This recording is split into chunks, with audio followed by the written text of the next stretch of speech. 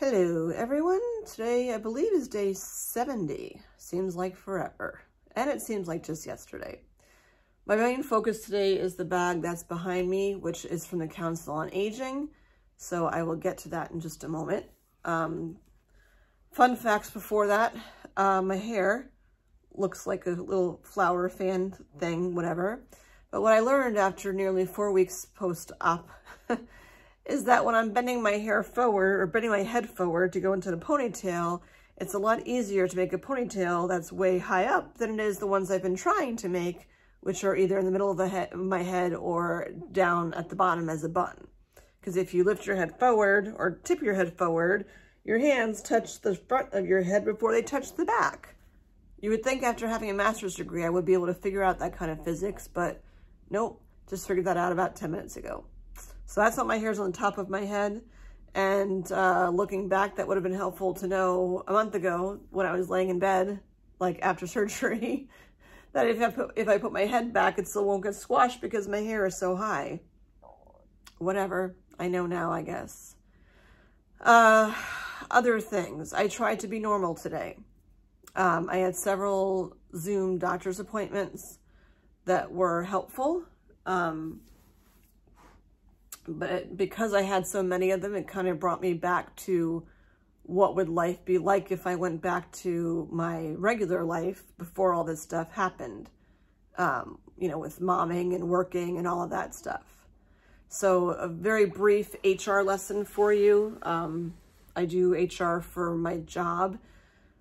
Federally in the US, they offer a Family Medical Leave Act where you can take, time off that way, but your company has to have more than 50 employees in order to qualify for that. There are several states, including Massachusetts, that offer paid family medical leave for companies that have less than 50 employees. The thing is that when you decide, well, it's not you deciding, when your doctor decides, and that's pretty much the plastic surgeon, at least their office, about how much time you're going to need off of work, that decision is made either before surgery or slightly after surgery, but the point is it's made before you really know how you're healing. And now I'm at the point where, so originally my leave was for 6 weeks, and I'm at the 4-week point right now. And if you want to extend that leave, it has to get done 2 weeks before the original leave is over. I know it sounds confusing, but the point is for me that I'm at that place now. So going back to work in 2 weeks for me, I can't foresee that happening. I'm not even driving yet, first of all. And the main thing is that my right arm is not really usable. And when you're typing a lot, it doesn't work. If you're typing stuff that's all words, it could work for you because you can use like voice to text or speech things, whatever. When you're dealing with spreadsheets and numbers, that gets more complicated. So what I will say, if you're watching this and you are just going through the process or in the middle of the process, whatever, keep in mind that when you take your leave, you have to decide before your leave is actually over, how you're progressing with your doctor, obviously, and what that looks like, and consider deadlines of when you need to let your employer know and when you need to let whatever state or federal thing you're going by, letting them know if you're making a change. So for me, like, I have to let them know by tomorrow if I'm sticking with the 6 weeks or if it's going to be longer. And by the time you're watching this, I will have already told, the powers that be. But because of several reasons, there's no way I can go back to work at the original 6 weeks like I was thinking that I could, or like they thought that I could. They put me on a 2-week timeout to rewind and get back on pain meds to get things under control. So that automatically pushes it back by 2 weeks. And the reality right now is I'm not driving and I'm not able to use my arms. I can't lift more than 5 pounds. I tried today typing. I did some emails or whatever, nothing even in long duration. But as I was typing, my body starts having those zings to my breasts where it hurts. And that's my body's way of saying to stop. And I'm like, okay, I'm just going to breathe through it, drink some more water, see if I could just power through, and then it turns into my arm really hurting. And then after 45 minutes of trying to keep up with normalcy, my arm, I mean, we're talking like 7 hours later, my arm's still sore. But I got to the point where I couldn't eat with my right hand when I went to make lunch afterwards. And my making lunch was like a salad. It's not like I was making some big stew or something. So there's things that you have to keep in mind. And I bring up the leave part because that's the business end of what comes with, you know, having surgery and working. But just keeping on top of deadlines of when you need to notify people of things. So, like I said, I tried being normal. It didn't work. I tried just resting for a couple hours after that. And I'm like, my legs still work and my abs still work. So I'm going to go for a walk. And then went for my walk, tried to have a normal pace. I pushed myself too much today.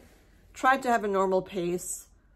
And then within 5 minutes, my boobs were like, and the pain just got too much. I had to just stop and then come back up to the apartment, and I needed help. And at that point, luckily, my son was coming home, so he was able to bring the mail up because I couldn't even hold the mail to get up the frickin' stairs.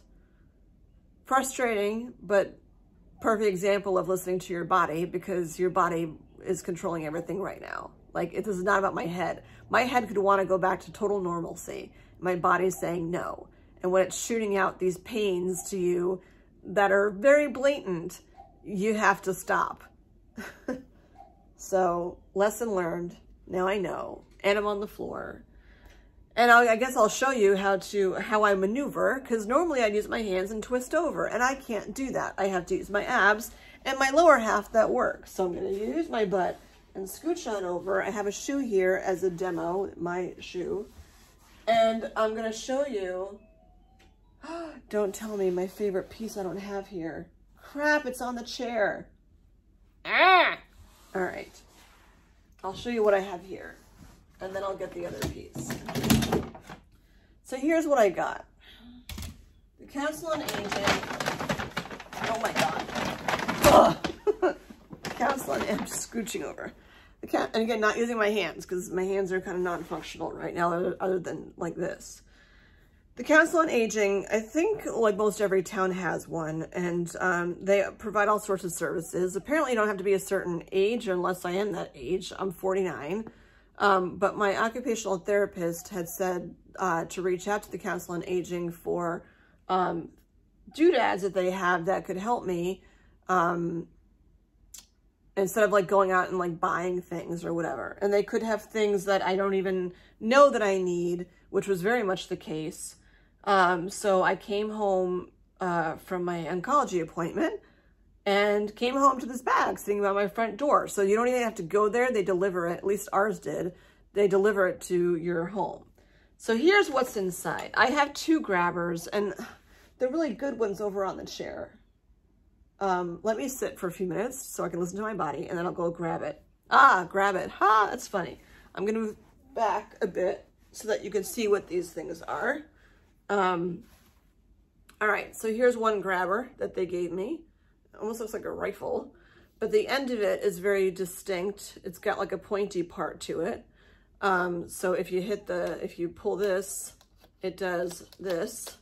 So it grabs stuff, but it grabs differently than the other one. I'm trying to give you good angles here of how it grabs. And you really don't have to apply a lot of force. I wonder if it's actually adjustable now that I'm looking at it. This little tab thing too, again, I don't know what they're like, how they're supposed to work. I'm just showing you like what I've used them for. This little thing here that's sticking out, I used this when I was taking down my son. Sorry, I'm in a lot of pain right now, and I need to adjust. Like, these bras are great, but like after a certain time, each one of them drives you crazy for a different reason. Anyway, I use these to take down my son's birthday decorations, like even stuff hanging on the wall. And this one is not adjustable height-wise, but this thing was nice for laundry. And my laundry I've done so far is I washed 2 bras. that was it. Picking up a heavy, wet clothing item is going to weigh more than 5 pounds. So I'm just not there yet. So when I did laundry, I think what I did at the time was I used a hanger to help me pick it up, which was a little bit awkward because it was a little bit too bendy. But I wish I had had this, because this at least you could stick down into the washing machine and just like shoot and pick up the, you know, whatever the clothing item is, and then just carry it over into the dryer and then plop it down. So you have this part and you have this part, which the other grabber, which I'll show you in just a little bit, just has a different end to it. But this one has like teeth. My guess is that it probably is adjustable somehow. I just haven't figured it out. But you don't have to apply a lot. Like I said, my right arm really hurts. You don't have to apply a lot of pressure in order for it to work. So there's one handy gadget. I can't even like turn to get the rest of the stuff out of the bag. This is why you'll have abs of steel when the whole thing is done. All right, there's one. The next one I have, speaking of shoes, is a shoehorn. It's funny because when my son went to his prom years ago, I mentioned about having a shoehorn. He's like, what's a shoehorn? I guess a lot of people don't use shoehorns anymore. It's to help you put shoes on.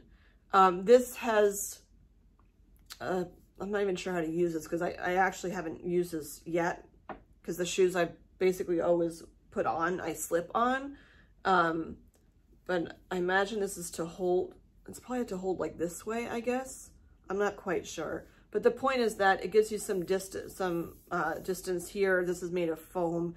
And the way shoehorns work for you youngins out there, it's like everything I have to keep my arms to my side like this.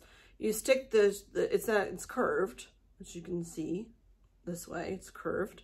You stick it in the back of your shoe, and then when you, I can't lift my foot up, but when you put your foot in with this in it, it keeps the back part up so it doesn't get like squashed down. That's how a shoehorn works. So there's this one. It's kind of, for me, it's kind of short, but they also gave me this one, which is metal. You can hear that. It's metal, it's firmer, but it has a string attached onto it. So this might be a better thing for me just because I'm taller. Again, same idea where, wow, I'm uncomfortable. Sorry. Where you put the shoehorn in the back of the shoe, put your foot in, and then like once your foot's in, you slide it out, and then your foot, obviously it stays there. But I like this one because it's longer. It has this, I mean, this part is the same length, but it has a piece of string. The only part that could be, sorry, it's really uncomfortable. The only part, oh crap, it just came untied. The only part is that in order to use this part, you have to pull it with your hand or your arm. And the whole point of me with my surgery is that I can't be pulling anything with my hand. So I might even just like bend over and put this inside just to slip it, and then just kind of wiggle it out, but not like pull it hard from the other end. So those are just two different kinds of shoehorns. And oh my gosh, I'm not comfortable right now. So, whew, all right. Let's play from the moving. And I got this nice thing. Yes, it's a cane, but lo and behold, there's a tennis ball in the end. So what is it for, you ask? This does twist. I have to stop because it does, I can't do it because all of a sudden, for whatever reason, I'm really uncomfortable. Oh, here it is. There's a thing on here to adjust it. So, oh, I guess not. I guess it was at its highest setting. There we go. But you can make it shorter or whatever with this thingy. And I think these twist to make them longer. I mentioned to her, the director of the Council on Aging, that at nighttime when I go to bed, what I'm having a hard time with is that the two lights on the edges of my bed, which you've probably seen in videos, I can't, once I'm seated in bed, I'd have to twist to shut the light off. I tend to only keep one of them on. And if I use the light switch itself, it's not very far, but by the time I walk over to my bed, it's pitch dark, and the last thing I want is to accidentally like kneel on something or whatever, because it would hurt. So she said, you know, they have this thing, which is like, you know, like a cane, but it has this on top of it, so I can sit from the bed and just go like flick, and for that matter, I could probably use the reacher for that, I don't know, but the tennis ball is soft, so I can go like flick to turn the lights on or flick to turn the lights off and be able to reach that from my bed. And then just put this next to my bed when I'm done. And, you know, it is adjustable. I can't twist it right now because I don't know what's happening that it hurt. Well, I do know what's happening. I'm doing too much. So I'm going to talk fast and make this quick and over with. This, self-explanatory, it's a sponge on a stick, which would help you wash your back. The thing with a mastectomy is normally you'd reach high to get to your back. I can't reach high. So although I could reach from underneath, there we go, reach from underneath, which I can do. And then look at that, I can wash my back. Just learned that. Well, that's convenient. I'm gonna do this tomorrow morning because I can't go up and over, but I can go under. And like clearly I have way more mobility in my left hand than in my right. It's unfortunate that my tumor was on the right side of my body, because if it were on the left, I'd have a much easier time writing and stuff because I'm a righty. But I have much more mobility in my left hand. If you notice me walking around town and stuff, I have a lot less mobility in my right arm because I had 7 lymph nodes taken out, and it hurts. So yes, this is for the shower. It's like soap on a rope, but it's sponge on a stick. All right, other things that are in there. This to me is kind of old school, but I have it on my phone. It's called File of Life. But the information on here, it's from District Attorney Marion Ryan. You know, your name, address, emergency contacts, your medical data, what medications you're on, recent surgery, allergies, whatever. I have all that on my phone, so I wouldn't use this, but like, you know, if you didn't have a smartphone or whatever, it's important to carry that with you. There's a big thing like this that comes in a little foldery thing, and there's a smaller version of it here. You can keep in a wallet or whatever. But if you have a phone, it's on there too. And I actually use this once on my phone when I had my kidney stone, is that on your phone, you can enter it into medical information. And when you hit, I think, the home key, and even if your phone's locked, you can hit the home key and then I think like volume up or something. And it gives you the option of entering into your medical information. All right, I gotta move this with my left arm because my right arm is out of commission. This thing, I have no honest idea what this is. I think, I could be wrong. I've been trying to sort this out. It could be for your knee. There's 2 of these. It could be for your knee to do something because there's like this foam on the bottom. And please give comments as to what you think it is. I should just call Allison and ask her. Then I thought maybe it's something with your shoe, like to help put a shoe on or something, but I think it's too narrow. So, but it's also too narrow for most people's knees.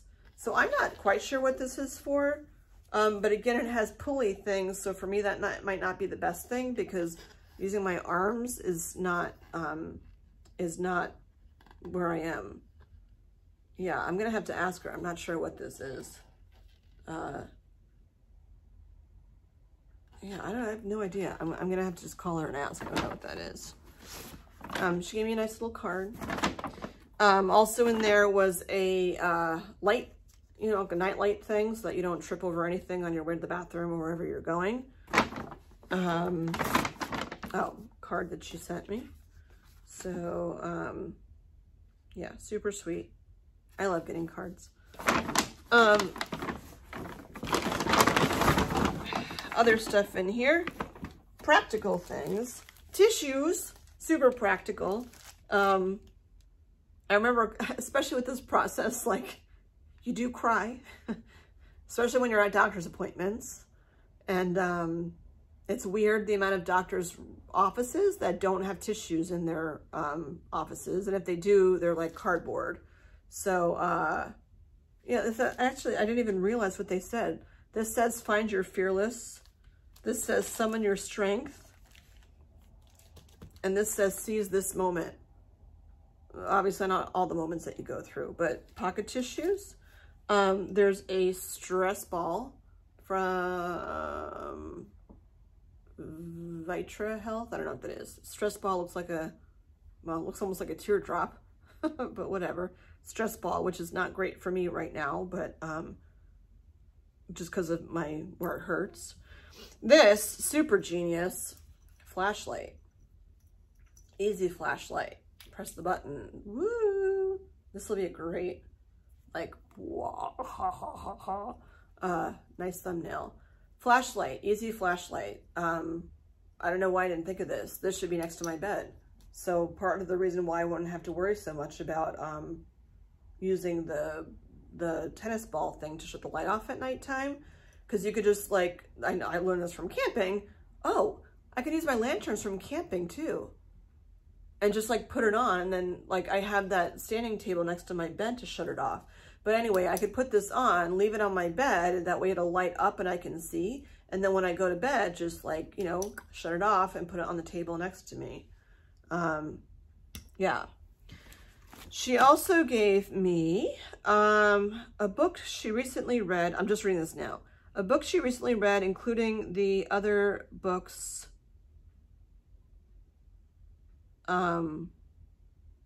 Hopefully something here can help you on your journey. So I'll just see what books they are. I mean, they're not the actual books. She just gave me like pictures in a sleeve of what the books are, but I will share those with you. I won't be able to get that back into the sleeve, but I'll share them. So one is called The Art of Healing from Ernie Siegel, who is a medical doctor. Oh, and they're all at the library. That's handy. Because it's a picture with the,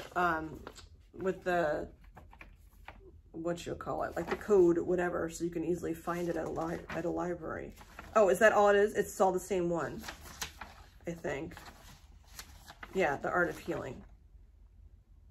So, yeah, and there's a table of contents with each chapter. So I'll just say those real quick. So The Art of Healing, chapter 1 is The Doctor's Awakening. Chapter 2 is Source, Significance, and Validity of Symbols. Chapter 3 is The Power of Visualization. Chapter 4, Dreams, The Brain's Creative Workshop. That's so interesting because I usually have really vivid dreams. I can't recall any dreams since surgery. I hope that goes away. I used to have really good dreams. Chapter 5, Drawings When Conscious and Unconscious Disagree. That's true. Chapter 6, Interpreting the Drawings. Chapter 7, Animals, Psychics, and Intuitives. Like when I got all freaky deaky on you and told you about all the angels that were inside of the oncology office. Chapter 8, Laugh Out Loud. Not ready for that because it hurts because of these things. Chapter 9, Fake It Till You Make It. I tried faking it today. Didn't work, didn't make it, but I'll get there. Chapter 10, Words Can Kill or Cure. I can totally see how that's true. Glass half empty people. That's not what's going to cure you. Chapter 11, Choose Life. Chapter 12, End of Life Transitions. Not there. It is not my time. And sad for people that it is their time. Chapter 13, Spirituality. Feed Your Invisible Self. I have gotten much more spiritual. Not just because of, well, really, rewind, because of this. Yeah. My other fun fact, my grandfather was a pastor. I grew up Lutheran.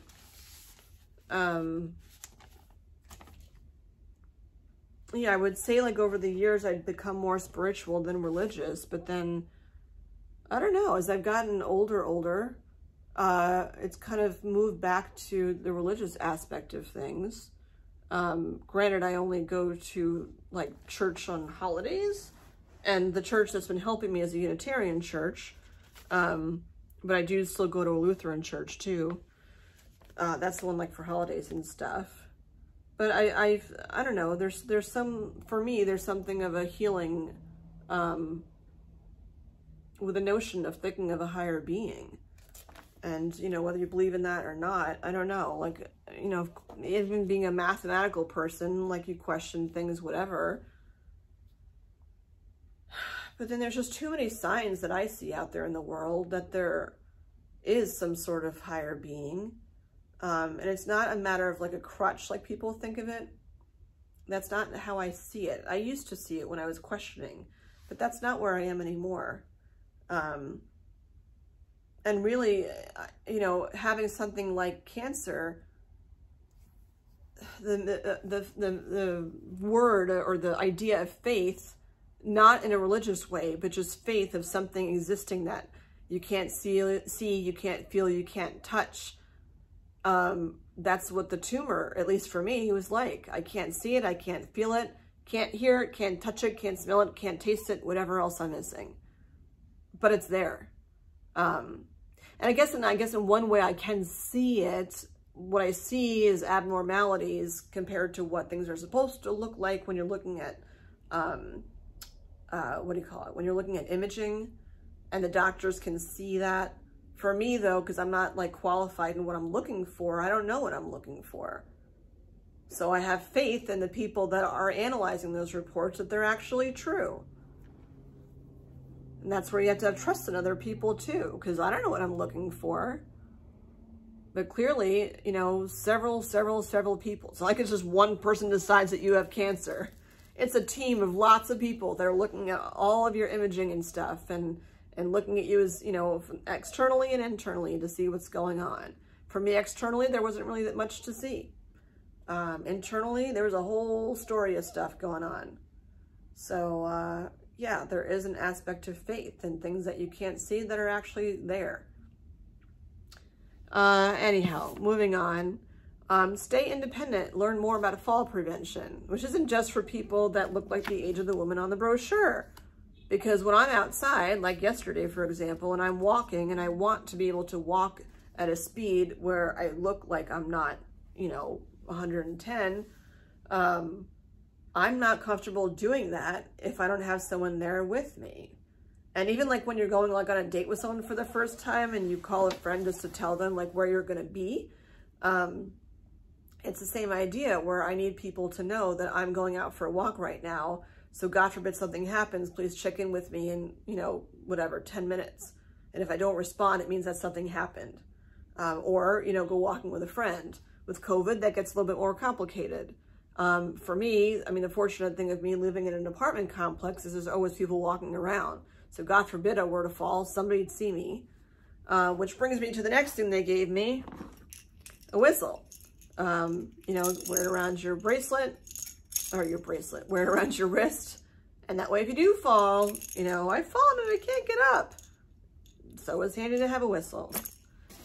And then the last thing, well, second to last, because the other one is the other grabber, which I'll show you in a second. She sent a puzzle, which is super sweet. Because it's COVID, the first thing I thought of was like, crap, has it been opened by someone else already or not? I don't know. I'll find out. But she sent me this nice puzzle. So I can, you know, spend some time putting that together. But tough thing with me is it involves my hands. So I really look at this puzzle like as a not now kind of thing. It's a thing to work up to. It's funny because it's spring on Park Avenue. It's a picture of, well, obviously Park Avenue in Manhattan. That's 1,000 pieces. And I'm from New York. But I look at this as more like a physical therapy kind of thing when I'm in a place that I can be manipulating my hands more and seeing how far I get. All right. The grabber. I will show you that I can't get up with my hands right now because that, well, I could, but it would seriously hurt. So here's where I use my legs and become the poster child for Waverly Schools because I'm wearing my Waverly sweatshirt and my Waverly shorts. So I go up on my knees. Ugh. And then I use my core and my legs to get up. There's my Waverly shorts to get the other grabber for you. So this is quality video when I'm not even on the video thing. But this grabber is awesome because I've used it already several times. It is very lightweight. Oh crap, now you get to see me come back down to the floor too. Again, using my knees and my core because I don't want to put too much pressure on my knees. Ugh. And then flapping down. This grabber is super awesome. This again has this kind of thingy on it. And when I do that, this is what happens. So I use this to take down pretty much every decoration. There was only one that I couldn't get with this kind of grabber because the teeth, if you look, are wider. So if you're looking to get something that's, I don't know, more fine at the end, this doesn't work out so well. But I use this for, like today I had to get a binder that was at the top of my secretary that there's no way I would have reached it otherwise. So even to get a binder, I used this and I held on with one side to the knob to open up the secretary. So I held on to it with one hand and then with my left hand, because that's my stronger hand right now. And with my right hand, I just kind of like did this to help ease the door open. And then once I got it, I used both hands to grab the binder from the top, and it seals like right close together. There's no gap there. I don't think this is adjustable in length, but that's fine. But it's super well made, and I could see this working for clothes too. The fact that it's curved, I imagine that there's probably other uses for it, but I just haven't gotten up to yet. But out of the whole bag from the Council on Aging, I'm extraordinarily grateful for Allison, who runs the Council on Aging in my town, and we'll call her and say thank you. Another reason too why I'm not writing thank you notes, because that requires me writing, and I'm having a hard time writing. I have to save my arm right now. This guy is really all I can do. So here is my grabber, and I'm gonna do one of each, I guess, because I haven't done my exercises yet, and I'm getting to a half an hour and I need to stop so I can take Tylenol, but I need to eat some food first. So I was kicked out of PT because I was doing too much. I shouldn't have kicked out. I was discharged because it was just too much too soon for me. So the wall climbs that I was doing is just too much. Even doing this, like it hurts. My arms can only go up to a certain level. What I am doing that will help is neck circles, which is such a yoga thing to do. But the neck circles, they're great for your neck. I go 5 times in each direction. For now, I'll just go 2. But when you get up here, holy cow, does that stretch stuff out. Like your skin is so stretched out there, and going down helps with your back. And then you do that 5 times and then you unwind. And even like going from the side, all your skin is just pulled. I mean, the amount of pulling that they do to your skin to get the mastectomy and all the other stuff out and get to the lymph nodes. I'm in pain just thinking about it. There's so much stretching. Oh my gosh. So a lot of that tingliness is the stretching of the skin from all that they did. So I have those, and then I just have like shoulder lifts. Ah, that hurts. 5 of these up and down. Why do these hurt so much? My armpits, that really hurts my armpits. And my armpits are so tender from the lymph nodes being taken out. So I'm not going even super high, but I do need to move them because if you don't, they'll become stiff. So there's my 5th one. And I do that twice a day. It seems like nothing, but it's actually a lot. Oh, and then my shoulder rolls, which it's gonna hurt, so I'm only doing 1 in each direction. So you're going up, back, my shoulder blades really hurt. Down, which hurts where my stitches are, where my drains are. And then forward, and it's like forward, I just bang into my, which I thought were my implants, but it turns out it's all swelling. And you do that 5 times forward, and then you go back, ow, shoulder blades, up, ouch, and then forward, and do that 5 times, and you're supposed to do that twice a day. I have to stop because that friggin' hurts. And I'd like to be able to eat a meal, and I had to give my arms a break. It's just so crazy how it looks so simple and that hurts so bad. But I need to do it. And I also need to listen to my body. And my body's telling me that my hair is ready to come out. But I need to take it easy. I have to work my way up too, because tomorrow's another football game. I am gonna have help with that. Have another bodyguard around me so no one bangs into me. And Saturday is town day. I'm probably purposely gonna keep my vlogs a couple days behind because I don't need you guys to know where I am like on any given day. So by the time you see this, it'll all be done. But Saturday is our town day. So there's like a parade, and I'm only going for the parade to see my son. There's gonna be a lot of people there. I can't be around people because of COVID. I can't be around people because I don't want people accidentally banging into me. I need to find a spot on the parade route where there's like really hardly anyone else there. And then I might stop by the booth where the station where I work is, but that depends on if I can walk down there or not. My legs work just fine. And my lower half works just fine, but my arms don't, and I don't have the endurance to do too much. So with the football game and town day, that's a lot in a 24-hour period. So if I saw you and I wasn't social, don't take offense to it. I'm gonna scoot my butt closer because I don't have the remote. That's why I wouldn't have said hi to you at Bedford Day. So that's what I got for today. Again, share with people that you know going through all this stuff, because even though you want to stay independent, reach out for help too. You know what? I wonder if I could do this. I wonder if I can shut off, because I can't reach right now. I wonder if I could shut off the thing with this. I don't know if this would work. Let me try. No, because it's not like rubberized. Well, that should be a thing to invent. So somebody out there, ooh, but this one's rubberized. Somebody out there needs to invent a stylus with a longer arm so that way you can shut off stuff on your phone. It's not working. I have to use my finger. Put a stylus on a really long stick. All right, I'm leaning forward. See you next time. Bye.